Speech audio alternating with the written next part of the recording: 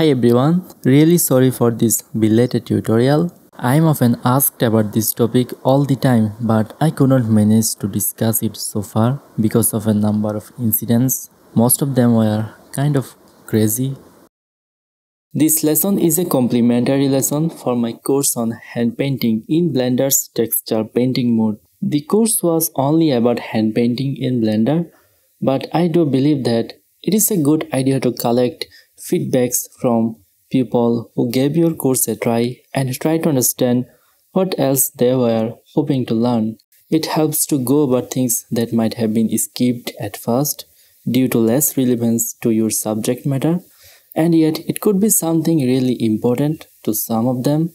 So I am making these addendum lessons after getting some feedbacks, and I thought it will be really cool if everyone get to watch them because like I said, they are very common issues. So what is the thing most people were concerned about after having a look at my course or the teaser? It was about lighting, which is really expected since I never did any 3D lighting for most of the 2D looking 3D artworks I made so far in Blender. These are some exceptions. So I really like to paint light and shadows manually, just like a real painter. Maybe they kinda look nice as 3D paintings because we got such cool depth effect going on as we change camera angle or just move around. It helps us to enjoy an immersive painterly feel, but I know that it might not be enough for everyone or every case. So here we are. But before I actually start, here is another apology. I am using an old version of Blender. It is version 3.6 from ancient time. Please don't give me that look. Believe me, I really gave the recent versions a try, but I realized that I am not ready to move on just yet. Especially some changes in texture paint mode was very far from what I was looking forward to and were kind of a deal breaker for me. But if you are used to recent versions already, you can still give this tutorial a try. It is not like the fundamentals are any different, but I do apologize for any inconvenience it may cause you. First of all, can we use regular 3D lighting setup and shaders for our hand-painted scenes? We totally can, but here is what I might recommend in order to preserve the hand-painted feel as much as possible. I would say a simple principal BSDF shader with zero specularity is totally fine considering you have painted some highlights already. For instance, you can look at this wheelbarrow game asset I textured. I only painted it with some occlusions and highlights so that it can be used without any 3D lighting, and some directional 3D lighting won't harm the painterly look much either. The lighting doesn't affect the texture as much because of zero specularity, and this is what it would look like with some reflection as I increase the specular value. Not really cool. We can try this in our tree stump. It is from the second chapter of my course where we 3Dified this illustration by Francisco. Look for a link in the description to get this file. Let me show you my usual shader to go with such a hand-painted asset. Usually, it is just the built-in unlit shader of Blender. So it just shows you any texture plugged into it in its original look, unaffected by any sort of lightings. The same happens if you use an emission shader or just connect the texture directly to material output. Now I am going to use the default principal BSDF with zero specularity, but unexpectedly we can see the exact result even with lighting. So it is just like an emission shader effect. It is happening because of the omnidirectional world light at a strength value set to 1, and so every part of our 3D model is receiving same light in a similar manner.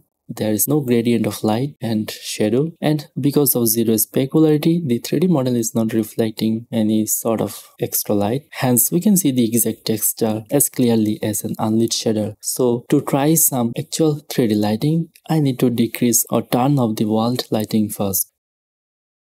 Now let's add a primary light. I can stick to the point light in this scene. We can also add a fill light. I tend to use a cool light for this. Need to decrease the strength of this light, choosing a bluish hue.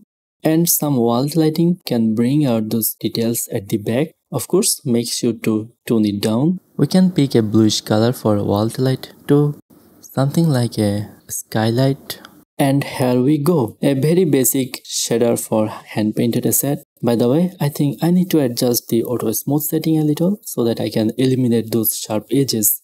And let me copy paste this principal BSDF shader to other materials in our scene. I hope this workflow is not unfamiliar to you inside Shader Editor. I'm just relying a lot on the Node Wrangler add-ons.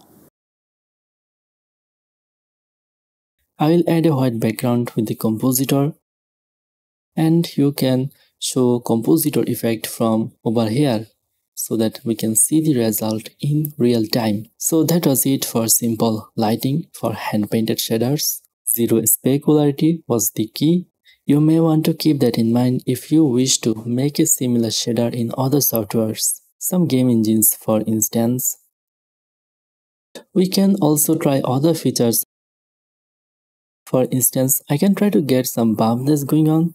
I simply need to convert the texture into a black and white map with the color wrap and plug it into the bump map.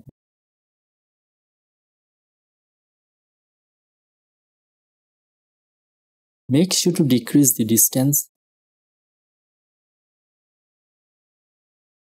and I'm doing the same for a specular map. It will help us to decide where to show some glossiness, which may give more volume to our 3D models. Usually I go for those options if I need something like a thick paint effect. It makes things looking a bit gloopy, more like oil colors. The stamp looks much darker than the original. Maybe let's go for a darker look this time. We can always use some methods to brighten up our scene later. So let's see how a render turns out with our regular lighting and shader setting.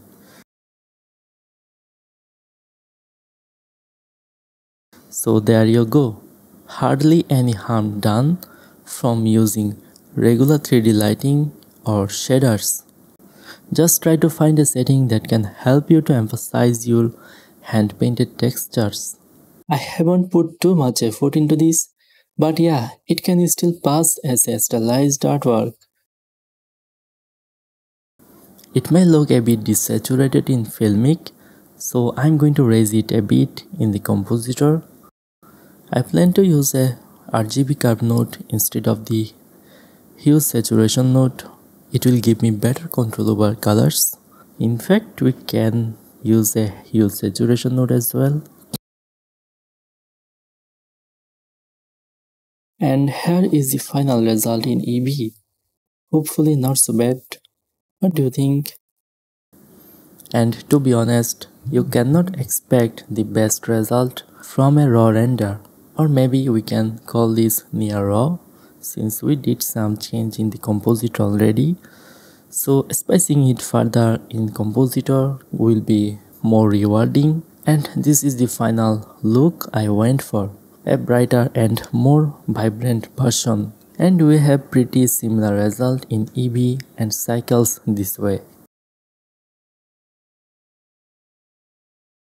These are some simple color corrections I did over the raw render. So that concludes my discussion on a common lighting and shader setup. Anyway, I believe that with a little more effort, we can achieve a far better result. So let's aim for the next level now. I haven't shown it at first because this technique is not universal. It will only work for EB, but it does come with a lots of customizing abilities in the shader editor. I am showing the basics in details, so feel free to add your own spins later to it. This time, I am adding a primary light, and that is all I need for this shader. That will be my only source of light. So it is important to notice that you don't need multiple source of light in this technique. In case you are lighting a small scene like this.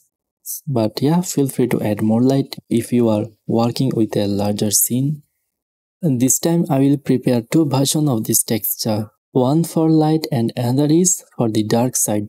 Some adjustments with the RGB curve node will help us to do so very easily. I may go for a bluish dark texture for the dark version.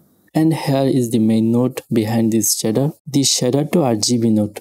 I bet most of you know this, but I'm not going to use it directly. I will use it as a black and white mask for those two textures. This factor between them help us to decide how much to show from each textures. You can plug in the shader to RGB into this factor. The result is not very obvious at all, but ramping it up can help. I feel like I need to swap position of those textures. So here is the color ramp node. It can help us to raise the contrast of this light and shadow mask. And perfect. The texture for illuminated side is perfectly showing our original texture. Nothing is getting too blown up with lighting. And the best part is we can use dynamic lighting this way. And our scene will react properly. In fact, we didn't need to duplicate this. It is the same texture after all. We can go for transparent background. It will help during compositing. I am going to fill up the background with compositor, trying to fine tune the settings in the shader editor. So we have so much more control this way. You can easily define how bright or dark those spots will be. You can play around with light and shadow mask for an optimal look. It lets us to decide whether we want a harsher or softer transition of light to shadow. We can copy those nodes to reuse in other shaders. Make sure to connect the texture properly. Another thing you can do is compiling those nodes in a shader group. From now on, we can simply hook up our texture into this group. Any change we make to this group will affect all of the shaders that are using it. And of course, it doesn't work in cycles. Cycles have no idea who the hell is shader to RGB. Such a shame. I am distributing this toon shading group to other elements of the scene. Sometimes you may plug in dark texture in light texture's position, so just swapping them gonna fix that.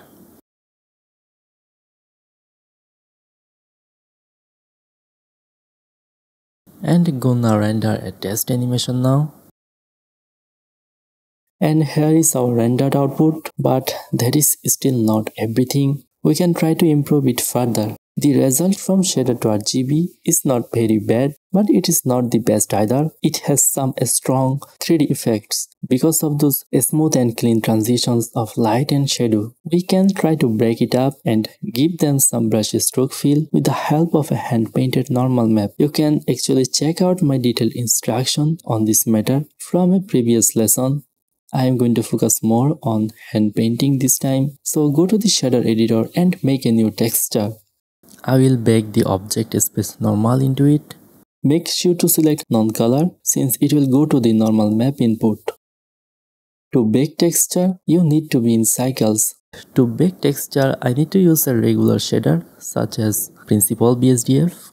Navigate to the Bake tab and select Bake tab to normal. Switch to Object Space because for hand painting purpose, this seems to be the easiest way. It will give us different direction indicating colors right away after baking from Object Space normal. After that, all we need is to make the transition of colors more painterly with some brush strokes.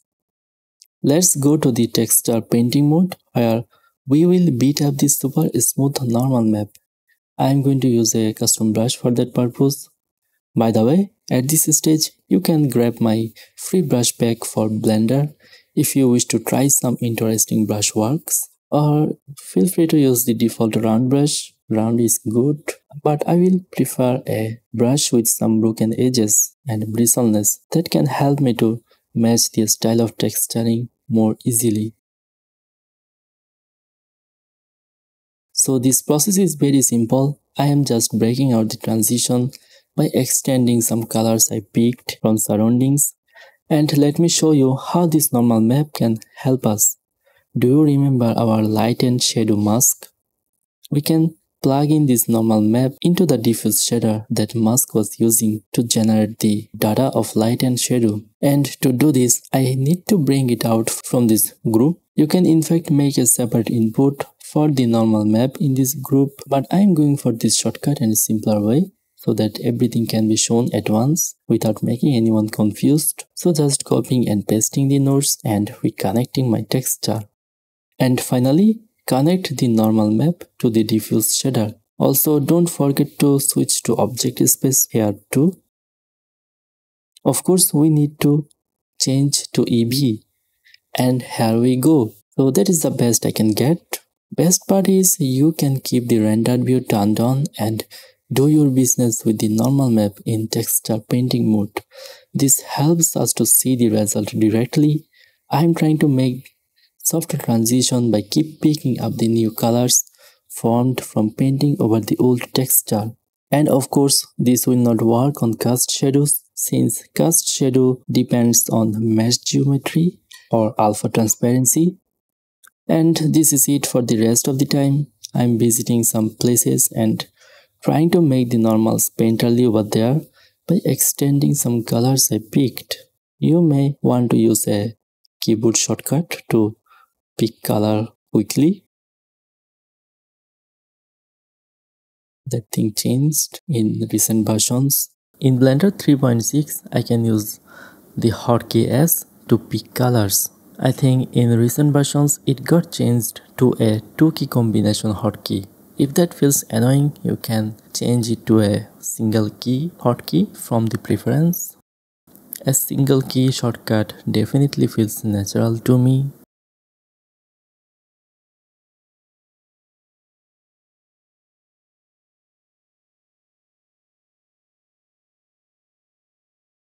You can even move around the light source to understand how the normal is reacting to a dynamic lighting condition. I can zoom into this part to show you how the normal map can affect the shader to RGB conversion as we change the slider. Also, with the help of color ramp, you can manipulate the final result to either get a softer transition or harsher in case you need it.